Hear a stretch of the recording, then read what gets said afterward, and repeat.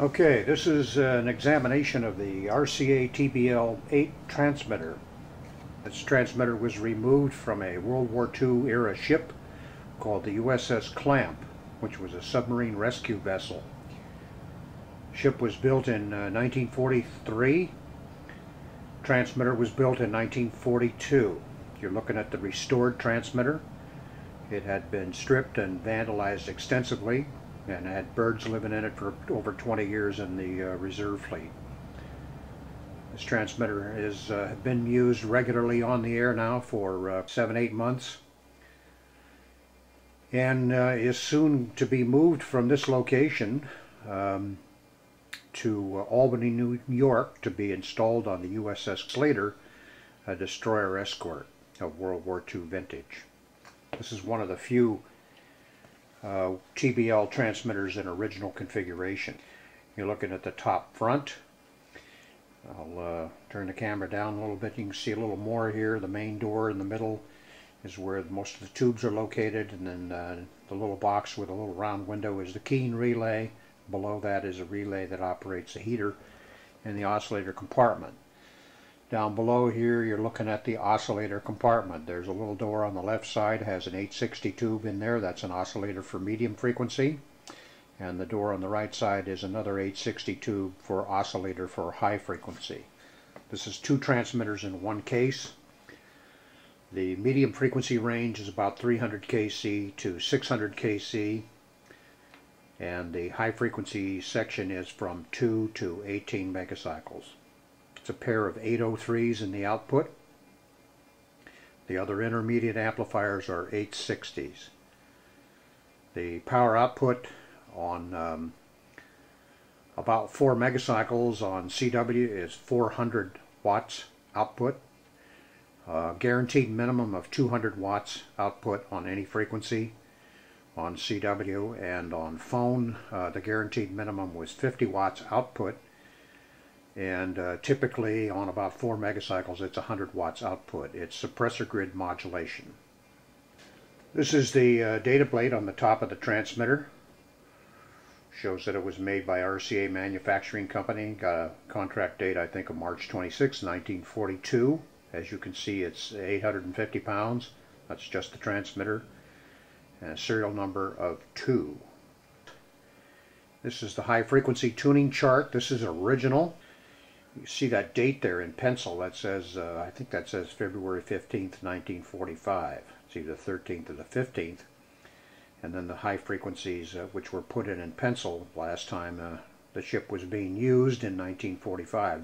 This particular ship was laid up in 1947, never used after that. The yellow pilot light jewel on the oscillator compartment is now lit, and the noise that you hear is the oscillator compartment blower. Just to the left of the transmitter there, on the left side of the screen, you see a handset. It's and a cradle and a speech amp. A speech amplifier is original, and the cradle is original. The original handset was long gone, so that's a replacement, but of the exact same type. So I'm going to press the start button here right now, and you'll hear the MG set come on and come up to speed. You'll see the filaments light.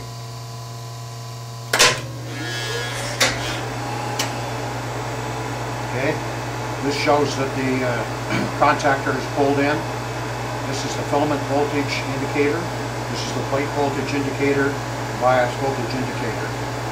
These are rheostats that control the fields of the generator sections, so that I can control the bias voltage, I can control the B+, and I can also control the filament voltage through a rheostat. Now on this gauge, and I'll give you a close-up in a minute, on this meter, you see auxiliary plate voltage here of about 1700 volts. Power amplifier plate voltage is 2000 volts, filament voltage is 10 volts AC. The transmitter is keyed at the moment. Okay, as you can see there, that's the line voltage. It's sitting on 110 volts DC. And then as we go up above here, you'll see the auxiliary B+ there sitting on about 1700 volts, and the B+ is on 2000 volts. And over here you'll see the bias voltage is sitting on about 235 volts. You can barely see the filaments of an 803 there. And then that's the filament of the intermediate power amplifier, an 860. And then you'll see the filament of another 860 down below. That's the first intermediate power amplifier. And then that's the oscillator compartment indicator. And then here you can see through the door inside there's an 862 filament lit there. That's for the high frequency oscillator. Okay, this is the end view of the motor generator set. This is the original one, came off the same ship. The unit on the closest to you in the foreground is the motor. That's a 4.5 horsepower, 115 volt DC motor.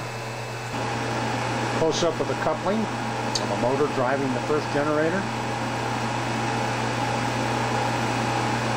This shows the entire motor. And then this is the first section of the motor generator. This supplies the auxiliary D+ and the 10 volts AC.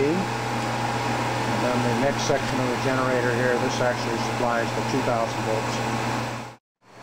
This is a U.S. Navy shipboard local operating position with a typewriter well. The temporary bridge is inserted. The large receiver to the right on top up there, that is an RBC that covers from 4 to 27 megacycles. And then to the left, the one where the pilot light is lit, that is an RBB receiver, which covers from 500 kc to 4 megacycles. Excellent receivers. And in this shot, you can see the auxiliary start-stop station. That's a telegraph key there to the left and a on-off, momentary on-off switches, and a red pilot light jewel that indicates that the MG set is running.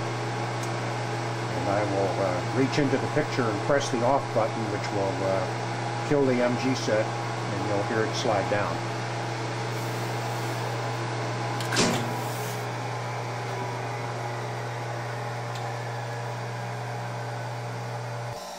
Okay, this is with the front door of the transmitter open.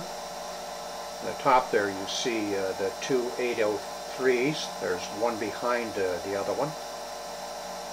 And you can see the second tube back in there.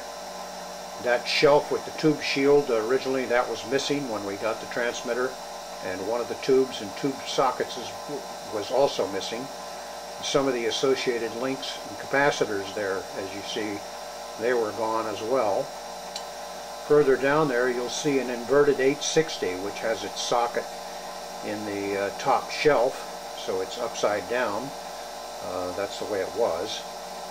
That was missing along with its socket, and that shelf there was missing along with that feed-through insulator and the capacitors and brackets that were attached. And there's also another socket for an 860 that's inverted that is mounted on that shelf.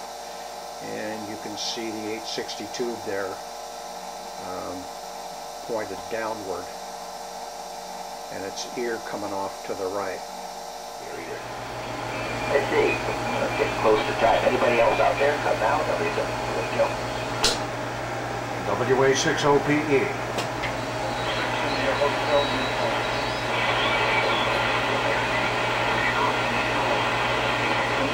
Well, got the two toms in there, IHU and OPE. Okay, well, let's see, for your rotation, anybody else out there?